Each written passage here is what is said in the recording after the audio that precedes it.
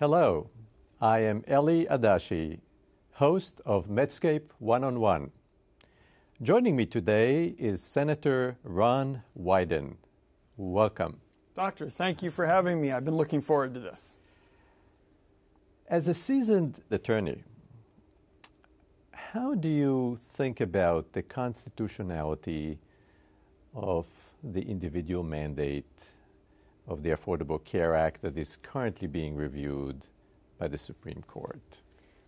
Doctor, despite your inflationary introduction there, I am barely a lawyer in name only. My wife likes to say that one consideration in marrying me was that I wasn't a real lawyer.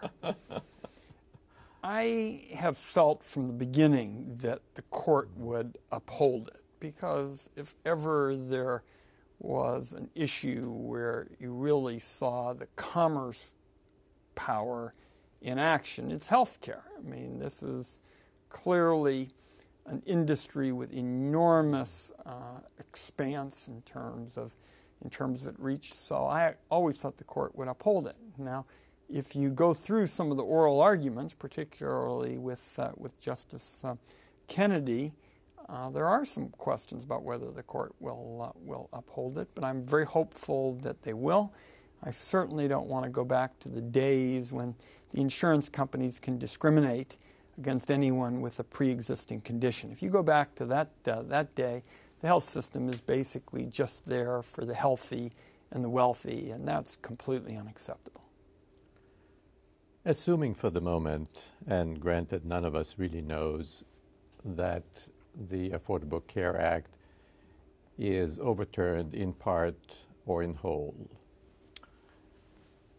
in your mind, and you've been in this arena for a long time, what kind of scenarios do you envision?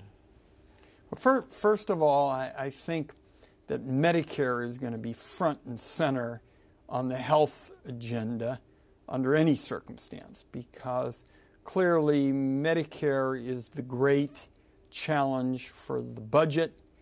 I was not a supporter of the earlier legislation in the House. I thought that in many respects it was sort of voucher or couponed care sort of approach.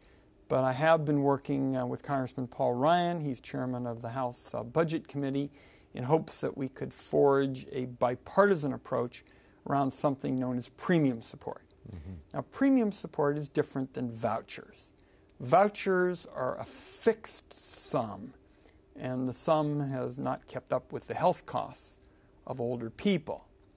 Premium support, on the other hand, is variable. It's tied to the health care costs of a senior in a given area, and also we would use a system of competitive bidding, which will ensure that every senior has affordable choices in their area, but also can serve to help hold down costs.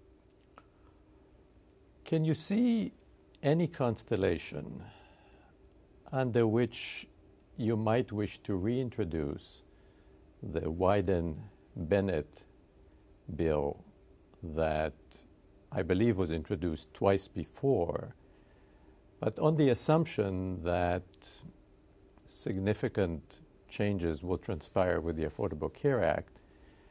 Can you see a circumstance whereby the bill could become relevant again? Well, first of all, I think the bill will always be relevant because a number of the features that we felt most strongly about were included in the final law. For example, the legislation that Senator Bennett and I put together was the first bipartisan bill to really lay out a plan for the insurance exchanges. These are, in effect, almost a farmer's market where people are able to hold down their costs. They're part of a big group. There is what's called guaranteed issues, so people can get coverage, and you take an approach that really amounts to community rating in order to hold down the costs. So we proposed that. Much of what we proposed made its way on the exchange issue into the final legislation. There were a number of other features that I pushed very hard for that were included, particularly a waiver provision so that states could go off and try their own approaches. I also developed an approach for care at home for senior citizens. We've just seen the announcement of the original, it's called Independence at Home program. This will be hugely important because about 75% of the Medicare bill is in effect dealing with chronic disease, heart and stroke and diabetes and cancer, and many of those people can be cared for at home. And when they are, the VA has found that they could save upwards of 20%. So those were all features that I worked for very vigorously as the Finance Committee was moving ahead with the legislation, and they're part of the law. And as I say, I hope and believe that the law will be upheld. I would say whether it is or isn't, there are some other attractive features in the Wyden-Bennett proposal, which I still hope at some point could be incorporated into a future bill.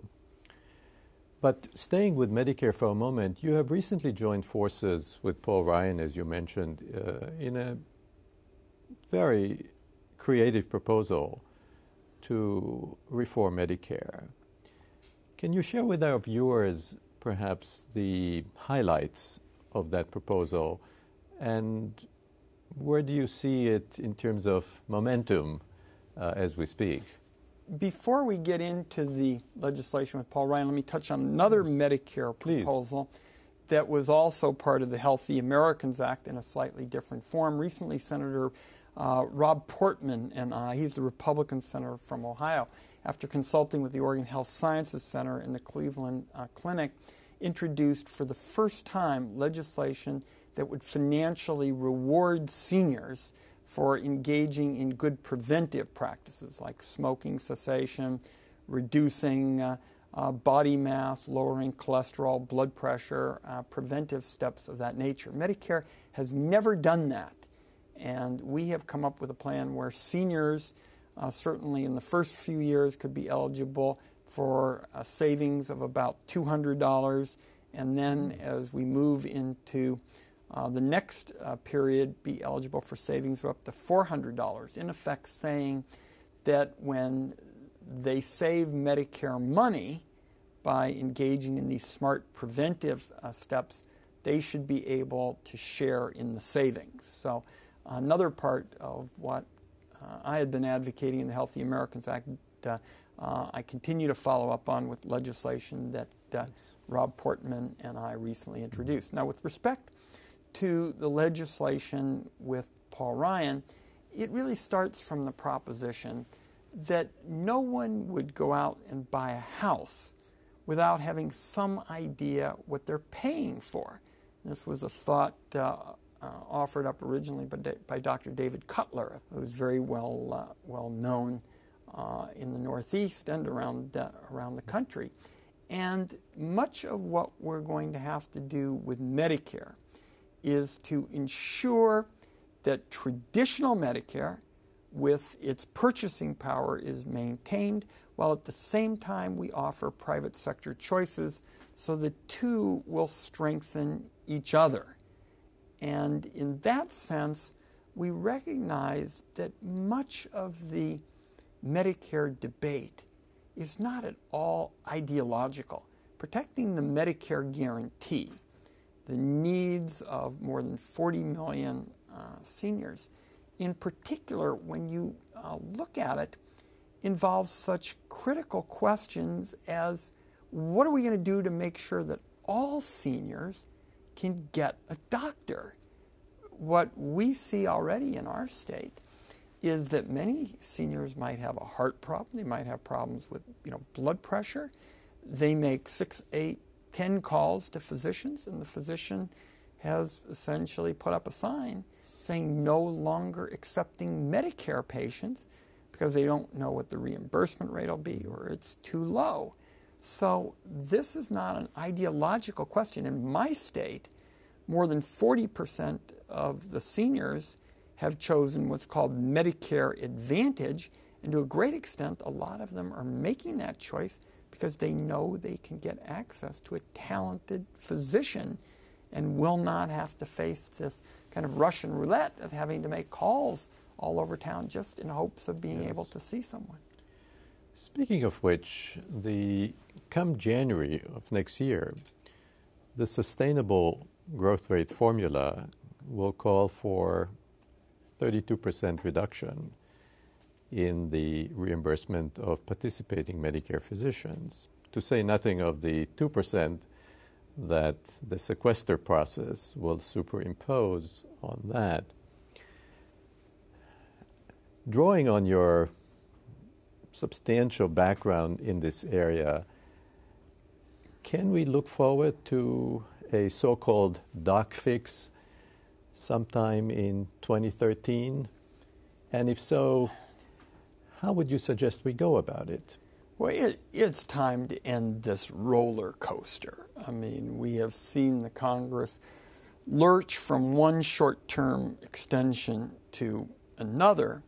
And I think we ought to understand that this is not some sort of matter where the so-called fat cat physician is going to be able to get some lavish reimbursement rate. What we're seeing is that more and more physicians, particularly in my home state, in rural areas, in urban areas, walking on an economic tightrope, trying to keep their offices, open. And it's critically important that a reasonable approach be put in place. And I'm struck by how many physicians would almost like to see this abolished and start over. We've mentioned your reaching out to Congressman Paul Ryan across the aisle on the Medicare issue.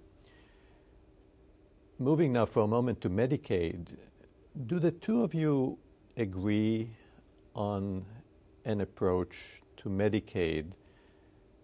In other words, do you subscribe to the notion of block grants as proposed by Mr. Ryan, or do you differ on this issue? I do, and this is an area where clearly more work is going to be necessary to come up with a bipartisan approach. If you look at our white paper that we put out in December of last year, you will see a very strong and very focused effort to protect the neediest seniors, the most vulnerable seniors, what are called seniors who are dual eligibles. They're eligible for Medicare and Medicaid. My concern is if you block grant Medicaid, the most vulnerable, the most needy of seniors, those who are low income and need institutional care, would have their fate very, very uncertain at best, left to the sort of vagaries of the states, and that's something I couldn't support. Ironically, for the non-institutional Medicaid, population, I've taken an approach that's probably been too bold for either party. For example, I've said that much of Medicaid really consists of apartheid. I mean, it's sort of a second-class, system. And what I'd really like is to see a poor child sitting next to a congressperson's, child. And I advocated in the Healthy Americans Act that poor people be eligible for the same benefits, essentially, as everybody else, coverage, much like their member of Congress gets. Speaking of Medicaid, last week the Department of Health and Human Services granted the state of Oregon a waiver which would allow it to launch a bold demonstration project that would feature so-called coordinated care organizations. Could you expand on that somewhat for the benefit of our viewers and perhaps use this opportunity to say something about whether or not you think this experiment could serve as a model for other states? Well, there's a reason our state is known as the innovation state. And this is another very good example. And enormous credit is earned here by Dr. John Kitzhaber, who has really been for 2 decades the now, governor the leader, of Oregon. That's correct. The leader of this effort, beginning with the Oregon Health Plan several decades ago. And what this is, in my view, is the future of the Medicaid program. This is a model for Medicaid, and it really takes the principle that you see in the Affordable Care Act and in effective programs, whether it's group health, for example, north of us in Washington State, or the Mayo program, or other Geisinger in Pennsylvania. A lot of these programs are all based on the idea of integrating services, yes. Integrating health care, yes. For the people. And what we're seeking to do is focus on the Medicaid population. Now, what's really gutsy about this is historically under Medicaid approaches, Rhode Island, your state, for example, is just such a state. They can make the decision with respect to opting out of the program as it evolves. Under the approach that Dr. Kitzhaber has advanced, in effect, if certain cost guidelines are not met, the federal government is empowered to say, we're going to take away the right to operate this waiver. So it's a gutsy approach. It was a bipartisan approach. I was very pleased to be in a position as a member of the Finance Committee to work closely with the Obama administration, particularly Secretary Sebelius, and we're just very pleased to see this program approved, and I think it's going to be a great success. I think most physicians would also appreciate that this program focuses on care coordination, which is finally addressing healthcare delivery, not just cost, but the form of delivery which undoubtedly we can use a lot of improvement in. In effect, there are almost 2 sides of the same coin. I think Governor Kitzhaber is absolutely right to focus on the delivery system and put a focus on prevention.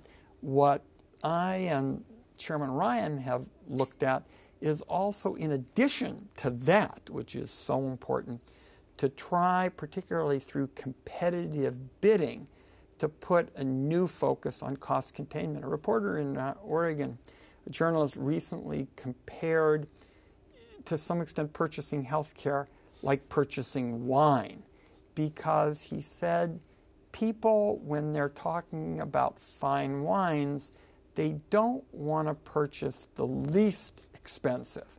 Usually they like to purchase the second least expensive, so that if you say all the wines are going to be, good quality, the second least expensive is the one that, in effect, sets the bar for the price of fine wines. That's the standard that is used in our legislation. So, in effect, it is the second least expensive or traditional Medicare tied to the actual costs that someone might incur in a given area. And I think by taking those 2 approaches, the coordination of care, the delivery system that Dr. Kitzhaber has, in my view, performed yeoman work in laying out, and looking also at ways to hold down the cost, particularly with an approach like competitive bidding. It largely comes from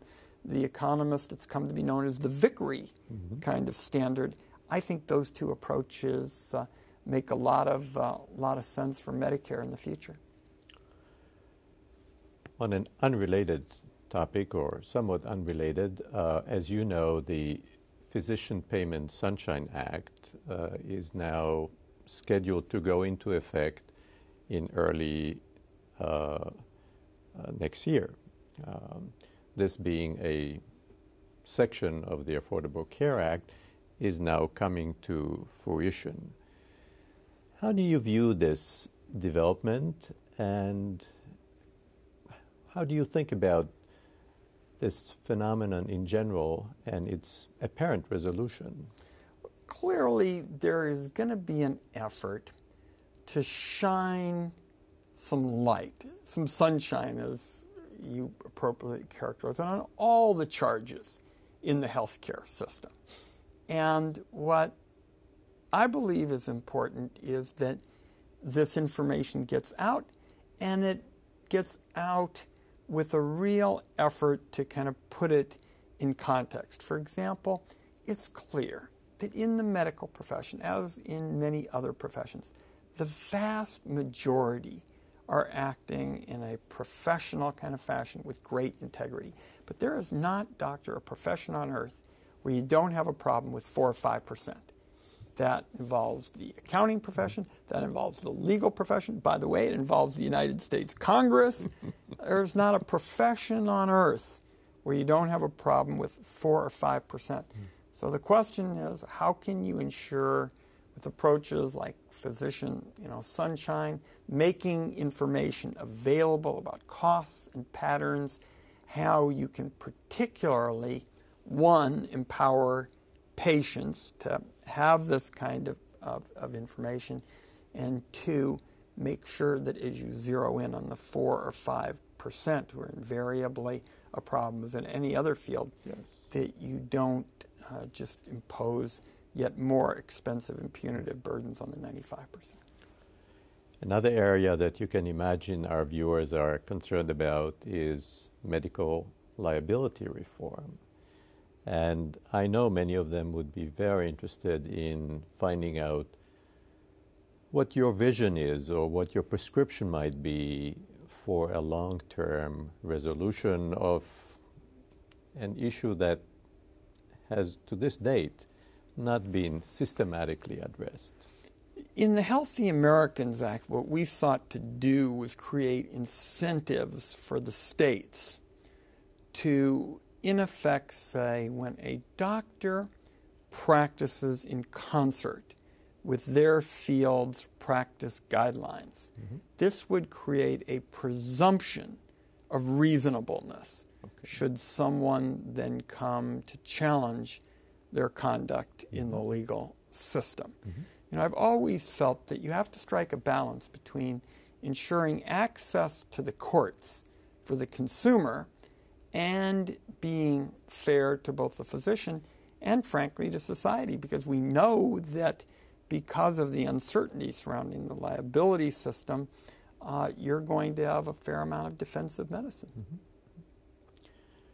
Finally, and more on a personal note, perhaps, I couldn't help but note that you have displayed over a long period of time significant sensitivity and interest in the welfare of our seniors. I noted that as a younger man, you founded... I had a full head of hair and rugged good looks. And in addition to that, you founded legal clinics that advise the elderly, as well as established the Oregon chapter of the Gray Panthers, an advocacy group for the elderly. Maybe you can say something about what led you onto this path of public service. I always felt that health care was the most important issue. I went to school on a basketball scholarship. I was dreaming of playing in the NBA. It was a ridiculous notion because I was too small, and I made up for it by being slow. And so when I finally started cracking a book, in college, I started at Cal Santa Barbara on a basketball scholarship, then transferred to Stanford. I got interested in community service, and I came to see that health care was the most immediate and personal concern, because if you and your loved ones don't have your health, then pretty much everything else goes by the board. So towards the end of my time in law school, after graduating from Stanford, I went to Oregon for law school. I volunteered for a campaign by Wayne Morris, who was trying to regain his Senate seat. He was one of two who voted against the Vietnam War, really a forward-thinking leader. And senior citizens would approach Senator Morris and ask about their Social Security or their Medicare, and Senator Morris would say, well, Ron here is going to look it up for you. And I would just kind of walk away slack-jawed because what do I know about any of this? And I really got interested in it because back then, if a town had a lunch program for the elderly, that was considered a huge deal. There was not this enormous array of services that you see in many communities today, and it became more and more clear for seniors and others, if they didn't have their health, everything else was going to be an uphill climb. And that, I think, is sort of about as short a summary of how I made my way to the healthcare field as anything else. Well, thank you for that. And it's obvious that your continued attention to Medicare is, in a way, part of that trajectory. Thank you. On this note, sincere thanks to Senator Wyden and to you, our viewers, for joining Medscape One-on-One. Until next time, I am Adashi.